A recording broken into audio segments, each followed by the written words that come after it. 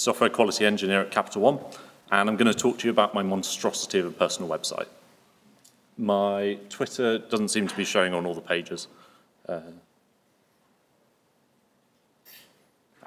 So I joined Capital One about 2 years ago, where I was working on inner sourcing the web servicing platform that we have for our customers. And first job out of uni, didn't really know what was going on, and working in a DevOps environment, wanted to get a bit more hands-on. So I was working in the customer identity team. So working on back-end infrastructure for logging in, logging out, registering users in a secure way. It was a commercial off-the-shelf product, so we picked up Chef to use our configuration management tool. But as I say, I just started my career, and I wanted to get a bit more experience with it. But I didn't want to just do this stuff at work. So I wanted to learn by doing, which is how I do things best. So decided to work at home.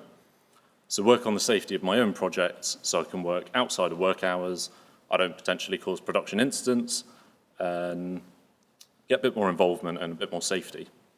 But the issue was I didn't really have many of my own projects to work on. So while I was at university, we had a couple of courseworks, but there was nothing to the sheer scale that I was working at work. So there was nothing that I was actually wanting to build, test, and deploy in a consistent, in a very managed and provably good way. On the side, I do some web design, so I had some customer sites, and I was like, I could play around with these, but they probably wouldn't be happy if the way I was testing was with their production sites that are serving customers. So instead, I use my own site, which, sorry, these are a bit small.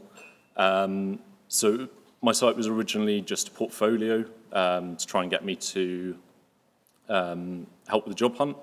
But it's now become a bit more, it's more technical blogging, portfolio, conference talking. And so that is a massive list of technologies that I use to serve an 11 megabyte static website. Really not necessary. But the whole point of this over-engineering is it's helped me learn. So for instance, I wanted to have fully automated deployments. So I picked up Capistrano, and now I have no idea how to deploy my website manually. It's all gone. But it's these sorts of things that helped me practice the sort of things that I'd be doing at work. I had a little pet server, which I'd manually provisioned, set everything up. Now it's fully automated using Chef and Terraform. So again, no idea how to run it myself. But it means that I am practicing these things that are commonplace during my work. While we were exploring things like the definition of done and how workflow should work best, I have gone through this quite complex process of using branching strategies and Git flow, which I've documented on my blog. It's worth a read if you want. I also started playing around with GitLab's review apps. So it allows me to push a branch, and that will actually spin up on my website in a production-like way. So I can actually play around with, well, what should it look like? Again, in terms of workflow and quality gates, adding some extra testing. So again, it's a static site. What do you need to test?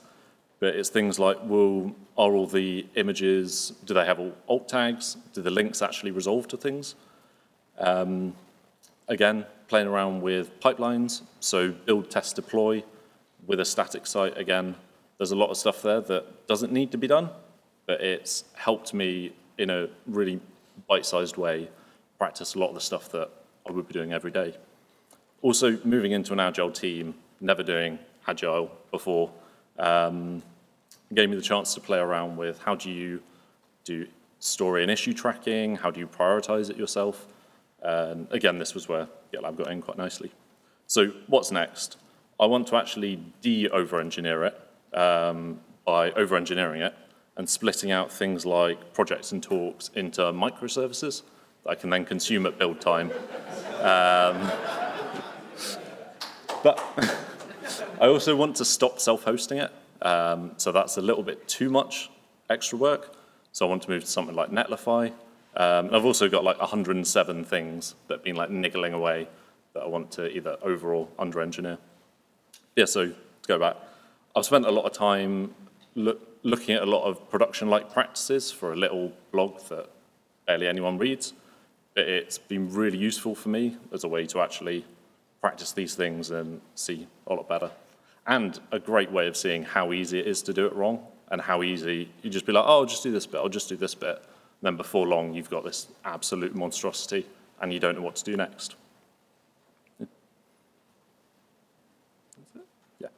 There will be no questions.